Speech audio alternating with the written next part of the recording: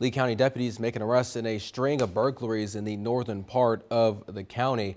A juvenile is in custody in connection with a series of car burglaries Thursday morning in the Eggville and Auburn communities.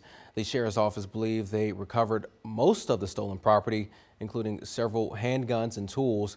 At least 2 of the burglaries reported were caught on home security video, and that evidence helped lead investigators to the suspect. In a video statement, Sheriff Jim Johnson mentioned that most of the cars that were burglarized were left unlocked. He urges residents to lock their doors even in rural areas. He thanked those who shared their security video with investigators and said more arrests are possible.